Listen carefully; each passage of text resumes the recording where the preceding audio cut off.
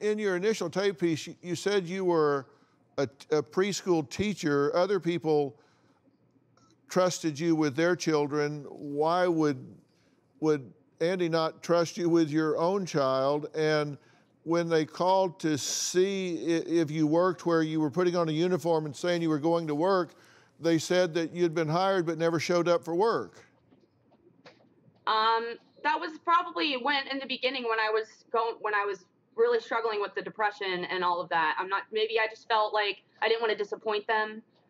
I'm not sure what my reasoning was then. Okay, well, on your employment, you said you worked at Child's Place Academy, but that place does not exist in your area. So we checked Children's Palace Academy. Palace. Yes, Children's Palace. Yeah, I haven't. And they said that you're not an employee. So we checked Children's Place Christmas Academy. They said you're not an employee. We checked Children's Place Family Daycare, 460-mile round trip. The Children's Palace, yes. I was supposed to start this past Monday, but then when I was contacted about Dr. Phil, that got pushed back. Well, they say you're not an employee. Oh, well, I'm not. I mean, I got hired and everything. I did all my paperwork, and I was supposed to start this past Monday. Well, we actually called that place and talked to them, and they say you're not an employee now or in the future. They don't have any record of you being an employee. Well, that's interesting because that's not what I discussed with them. Why were you putting on your uniform and leaving and pretending to have a job when you didn't? When I was staying with them, like I said, I think I just didn't want to disappoint them, and the fact that I wasn't actually working. Were you taking Caitlin's clothes and wearing them to go out and party? Well, there was occasions where I would borrow her clothes, yes, but I would not go out and party. I'm not sure why that's being said. Did you take Caitlin's debit card when you moved out the second time? Oh, so that, I knew that was going to be brought up. And that was just when we were having our spats near the end of me living there.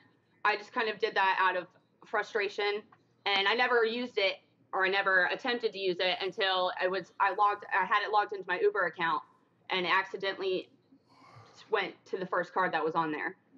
There's actually a fraud department text.